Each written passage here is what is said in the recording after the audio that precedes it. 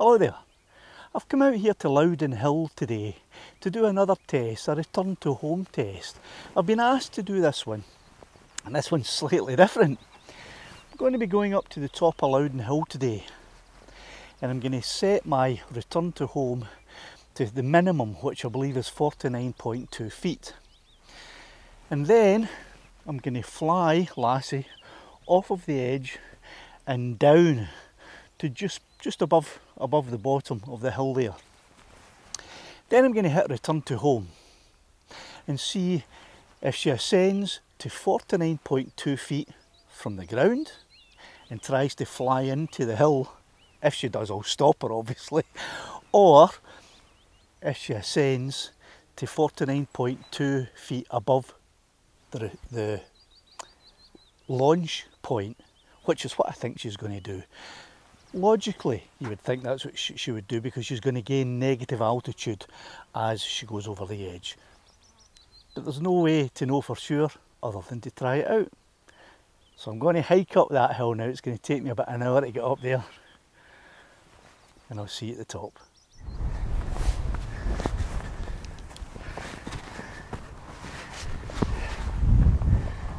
So, made it to the top finally. It was a lot harder this time than it was last time for some reason. And here's a magnificent view. I'm going to be flying Lassie directly down there against this quite strong wind.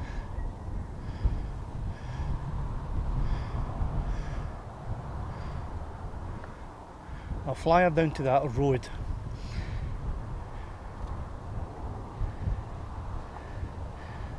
Which is quite some distance below. Not sure exactly how far below it is. So, without further ado, let's get Lassie up in the air.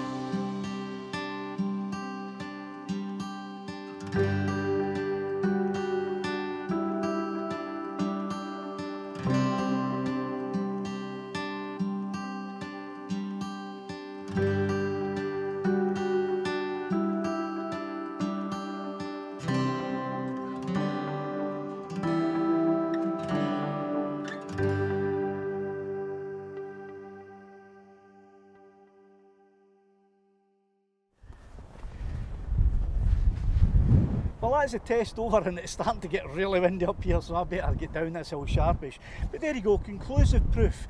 I set the return to home height at 15 metres, flew the drone to negative 100 metres, and when I hit the return to home point, she flew up the negative 100 metres plus the additional 15 metres that I had set in the return to home point, so that when she was flying back towards me horizontally, she was 15 metres above the home point, which is exactly what you would expect and what I hoped would happen. So if you like this, give us a thumbs up. We'll see you on the next one.